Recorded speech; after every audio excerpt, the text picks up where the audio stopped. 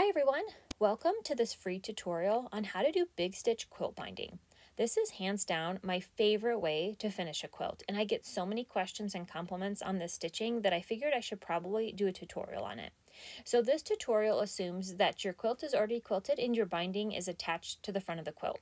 For me, I like to machine sew my 2 1/4 inch binding onto the front of my quilt before I flip it over and hand sew onto the back. So let's dive right in by talking about the materials. First thing you're going to need is this pearl cotton embroidery thread from DMC. I like the size 8, but it does come in a finer size 12 and a thicker size 5. You're also going to need a pair of embroidery scissors and a handful of clips. Only 4 or 5 will do the trick. I like these Wonder clips from Clover. Also, a thimble is a definite necessity for big stitch binding. I like this leather thimble from Clover. Also, a pair of needle pullers is helpful. I think these silicone fingertip grips do the trick. It just helps me give a little extra grip when I'm pulling the needle through. And last thing is a large embroidery needle. I like a size 3 or 5. Now, before I start stitching, the first thing I do is I fold a section of the binding over onto the back of the quilt and hold everything in place with a few clips. And I only work in about a foot or a 1.5 foot section at a time. I don't clip the entire quilt. As I'm stitching, I'll just move these clips down as I work along. Now let's talk about the knotting the thread. So you can see I have my needle threaded, and I just start with a simple quilter's knot by wrapping the thread around the needle, pinching and pulling the needle and the thread all the way through to the end to tighten that knot. And I always clip the tail of this and leaving as little tail as possible. It just leaves less thread that I have to hide underneath the binding. The last thing I want to show you before we start stitching is how I use the thimble and the needle pullers. I like to have my thimble on my dominant hand on either my pointer or my middle finger, and then I use these finger grips on my non-dominant hand so that I'm able to push the needle through with my right hand and pull it through with my left hand. You can just as easily have these all on your dominant hand and just push and pull the needle using one hand, but I like to use both. Now, to get started, I first want to point out this row of machine stitching. And when you push the needle through from the front of the quilt to the back of the quilt, make sure that you're staying just outside that row of stitches. It's just going to help ensure that this first stitch is hidden well underneath the binding. I'm going to push that needle through, pull it all the way, and now you can see the knot is going to be well hidden underneath that binding once that gets folded over. So next we're going to fold that binding over, and you want to make sure that you're folding that binding so it just covers that row of machine stitching. You want to make sure that's not in view when this is all finished and have everything nice and hidden.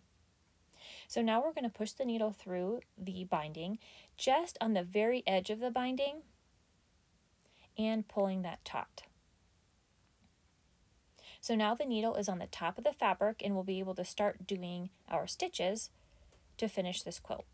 And at this point, I like to add an extra clip just to the right of that first stitch to hold everything flat and secure. But once you have a row of stitches going, you won't need the clip on the right side of the stitching, you'll just have them to the left, because I'm going to be working from right to left along the edge of this quilt.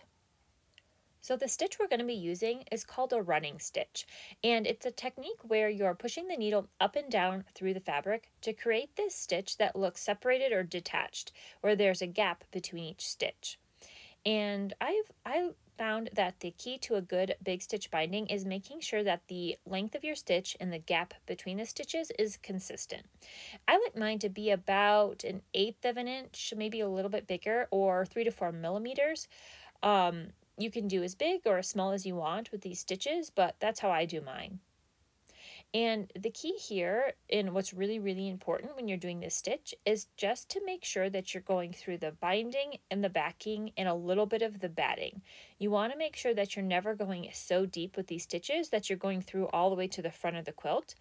So when I flip this over, you shouldn't be able to see any needle or thread on the quilt top.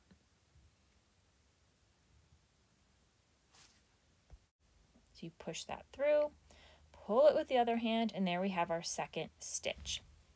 So you can see how they are separated with this even gap. And you're just going to continue that all the way along, just stitching on the very edge of the binding, not the center of the binding, but the very edge.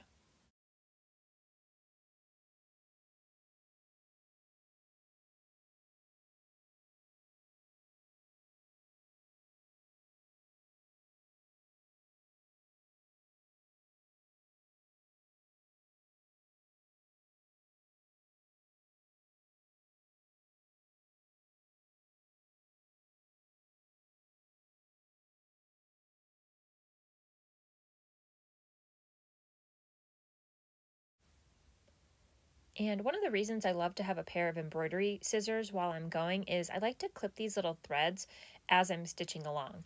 And these scissors are much smaller and much sharper than your regular sewing scissors. They're designed to get into these really tight little spaces and clip threads really close. The next thing I want to talk about is how to transition when you are running out of thread and need to start a new string of thread. So what I do is I just finish the last stitch and then I push the needle through the binding only. So you're able to complete that last stitch. And now I just grab a little bit of the backing, pushing the needle through a small bit all the way through and pulling that tight to make sure I'm pulling that binding down well. And now to create a knot, what I do is I do that a second time.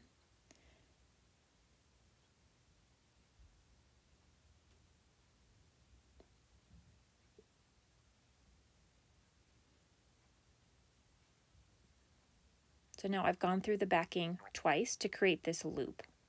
And now all you do is you push your needle through that loop and pull it tight to create a knot that's going to be tightly underneath that binding and hidden out of view.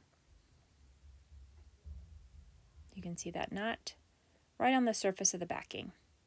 And now you can clip that and start a new thread just like you did when you initially started your stitching.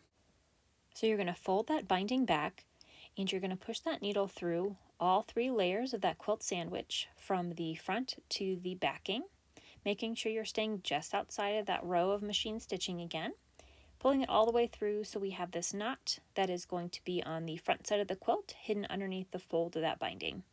And now you can continue on just like we did previously by pushing the needle through that edge of the binding so you're back on the top side of the fabric, and then you can just continue on with the rest of your stitches.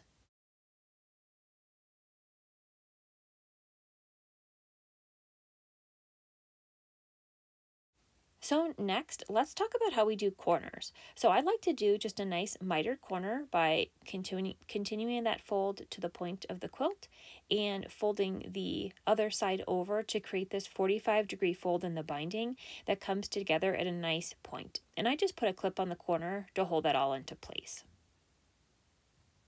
Now, the stitch I like to do at the corner here is I like to create this cute little X in the corner. And I do that by just continuing that row of stitching all the way to cross that fold. And then I go underneath the fabric and do a second stitch that's perpendicular to that first one and in line with the row of stitches. So you can see how the stitches that create the X are still in line with the other row of stitching. Now the important thing here is you're going to have to time these stitches. You may have to make them a little longer or a little bit shorter to make sure that you land at the right point to do that stitch at the corner. So you come up with your last stitch right in front of that fold that you've created. And again, just continuing, you want to make sure that you're staying in line with the previous row. Going down, and you're going to come across the fold at about 45 degrees. Coming back underneath the fabric. So you can see how you're going through the fold and capturing both sides of the binding. And for this, I have to work kind of left-handed for a moment. So I switch the thimble so I can push it through and pull it back through with my right hand. And you can see how that stitch stays in line with the row of stitching to the right. And I switch the thimble back to the other side so I can continue stitching as a right-hander.